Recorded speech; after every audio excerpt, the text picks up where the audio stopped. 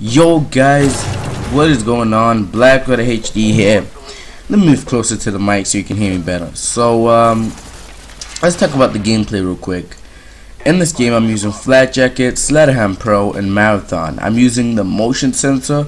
The motion sensor, guys, it will really help you with Nuketown, because say if the spawns flip, you would know that the spawns are flipped. Like in this situation that I'm in now, I knew that guy was behind me, and now I know the spawns are flipped, and you know I can kind of take them out pretty easy.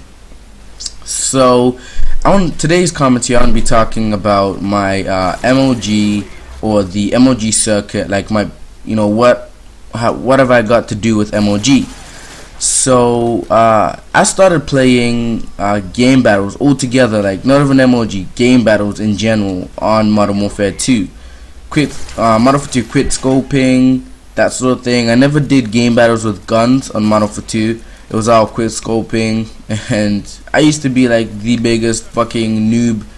Well, not noob, but you know, I remember me learning how to quit scope and doing it to someone, and they're like, "Oh my god, you hard scoped!" And you know, you kind of pick up quit scoping as you go in Call of Duty. You know, that's the way things go, and you learn things. So yeah, so quit scoping Modern Warfare 2, and then like Modern Warfare 2, it got so ridiculous, guys. I was like playing game battles up at 6 AM in the morning, you know, non-stop, and my sister kept walking in when she's going toilet in the morning and say, you know, go to bed, have some sleep, blah blah blah. So this was like, I don't know, about a month into my game battle career, and well, I call it career, but my game battling, and my sister got so fed up with me not sleeping, she threatened me to she threatened to tell my dad that I wasn't sleeping and always on games. So then I'm like, okay, I'll give it up, you know, I'll stop game battling, all that kind of thing, and all the kind of things. And so I stopped game battling, and I kind of focused on school and started doing commentaries and stuff. So I was kind of laid back, you know, lost a bit of skill, but who gives a fuck. So then Black Ops came out, and I started playing Black Ops then, and you know, I just carried on playing Black Ops, and I got very good at Black Ops.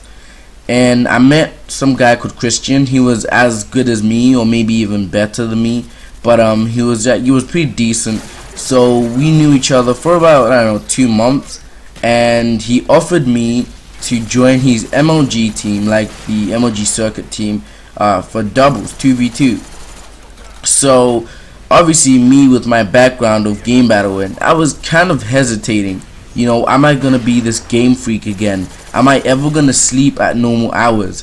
So I joined this MLG team, and we played a lot of MLG games. You know, I said, you know, I can only get on at night or get on in the morning, but you know, nothing earlier than, I don't know, I'm gonna say 8, so I can have some sleep. And when my sister comes in, you know, she sees me asleep. So I play game battles on Black Ops a lot, but not to the extent where I was up 6 AM. I was doing game battles only on the weekends, like Saturdays and Sundays. Every Saturday and Sunday I done game battling. But I am looking forward to getting back into game battling, guys. That was one of my New Year's resolutions, get back into game battling. But that hasn't worked out so far. But I hope it does. I'm gonna sign up to a 2v2 game battling, you know, kind of thing. But anyway, guys, if you enjoyed this commentary, make sure to like and favorite the video.